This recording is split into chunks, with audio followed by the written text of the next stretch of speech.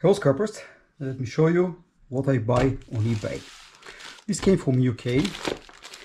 You see Royal Mail, and I think I bought CPUs, but let's see together what is inside.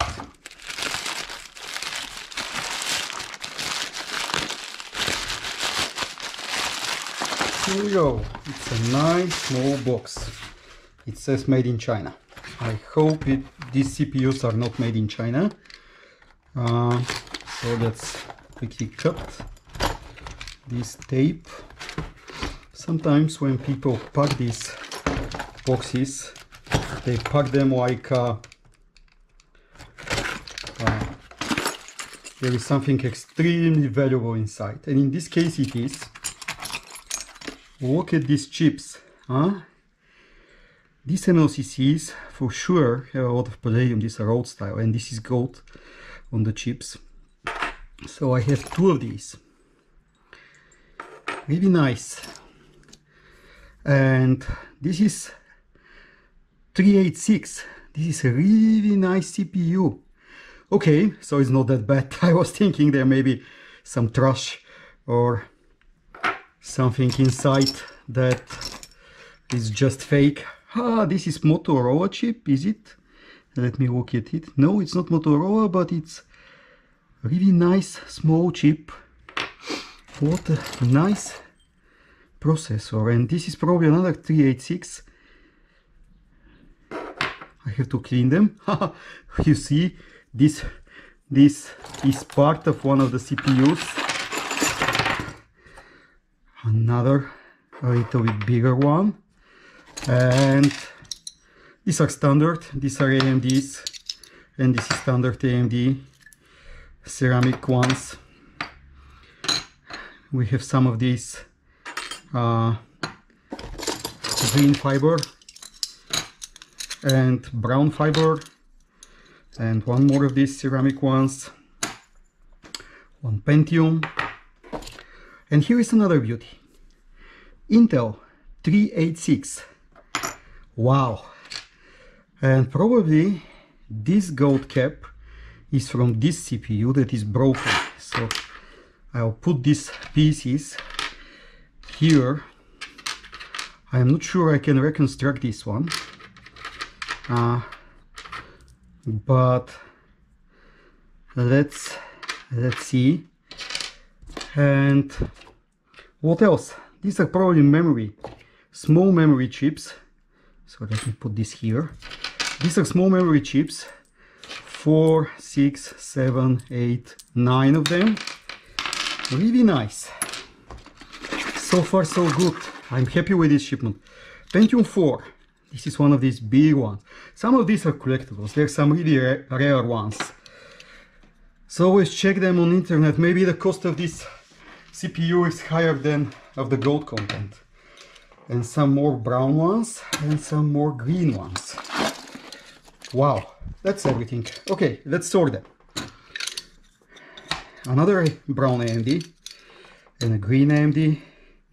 Haha, look at this. I've never seen such a chip.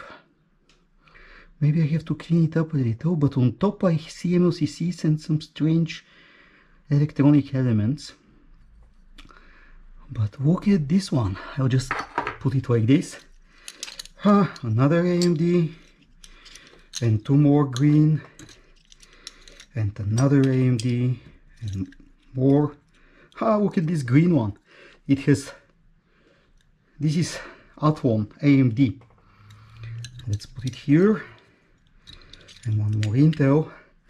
And this is the Intel Pentium. It's the second one. AMD. Wow, that's a good one. Look at this IBM 686 200 megahertz. That's a beautiful chip. 0.2, 0.25 grams of gold here. Really nice chip. Where to put it? I want to put it somewhere on top.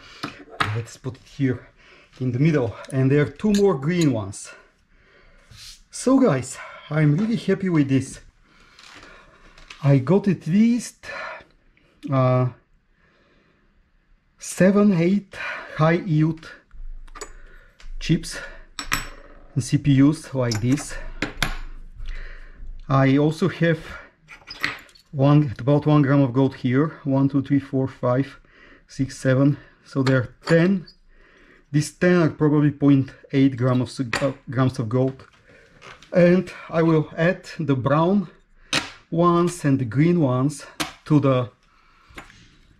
I'm stockpiling them to my pile of CPUs. Let me show you what I do with these guys. So I have this box and I'm just adding and adding and adding. So they go to one of these boxes and I will start processing them. When I accumulate something like 50 of each type, then I will process them. But this is really interesting. I've never seen such before.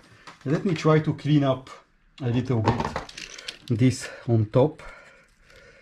No, there is nothing under it. Nothing is written there. Let's clean it a little bit more. This is the thermal. I don't want to cut these capacitors and remove them because I will probably keep this one for my collection. I will not destroy it. In general, I don't like destroying ceramic CPUs. And maybe these ones only I use for gold recovery or if someone is broken. But otherwise, really interesting. Look at this. And this one, everyone knows about this one. 75 megahertz. This is the bus probably because it says 200 megahertz CPU. And also I really like these 386. They're really good chips also for gold recovery. So guys, I'm really happy with this shipment, and let me just quickly show you something else that I received from Germany. Didn't keep the package, but I spent 50 cents each of these EEPROMs and they came in original package. So look at this. Look at these EEPROMs. 50 cents each. I just can't destroy them. I mean, I'm ready to sell them. I'm ready to put them in my collection, but I will not destroy them definitely. And there's so many. Okay, so that's what I buy on eBay. Long time ago it was easy. There were many.